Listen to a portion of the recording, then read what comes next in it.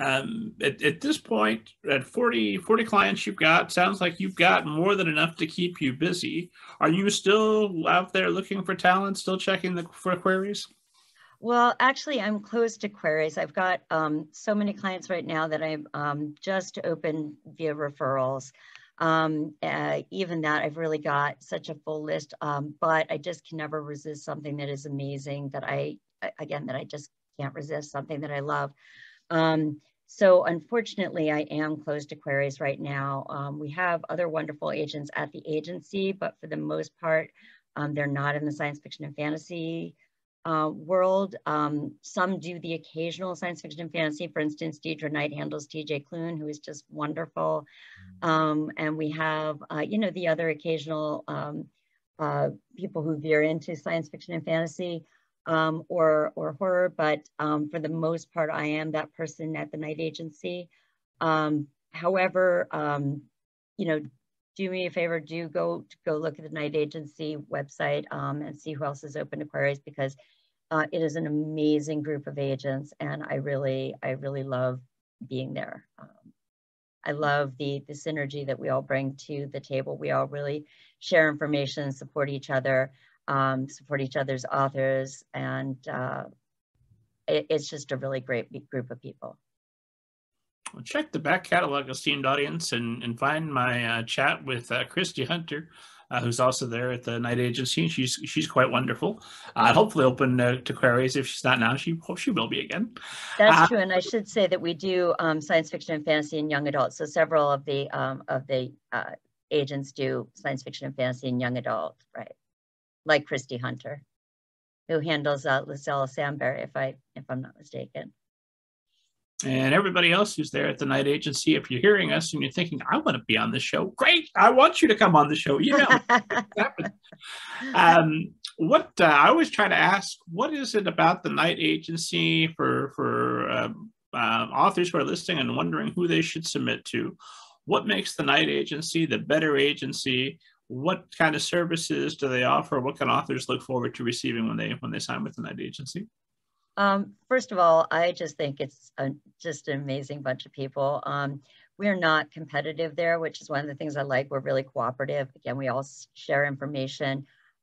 We have really great relationships with our foreign agents. We work with various film agents, whichever one is going to be the best for a project. We have a social media guy who handles our Instagram and our newsletter and our tweets and things like that. And we all tweet for each other's authors, support each other's authors. So we're all, when you get one agent, you basically get all of us because you get all of our shared knowledge and support. I just think it's the best bunch of people, which is why it's our forever home. But if ever one of us needs information that the other has, we call each other up. We can, review each other's contracts, knowledge. Hey, how have you handled this situation? Anything like that. And we're just always happy to share. And we are on, we have a server and we're just on with each other all the time, giving each other background and material. So even though we might be spaced, for instance, I'm in Tampa, some are in Georgia, Neffely's out in California, we are really all at a keyboard's touch away. And so if there is a newer agent that maybe needs a little bit of help with negotiating or is looking at a contract and wants to make sure they're getting the best terms, they're not on their own. They've got all of the other agents that they can reach out to that can be working with them.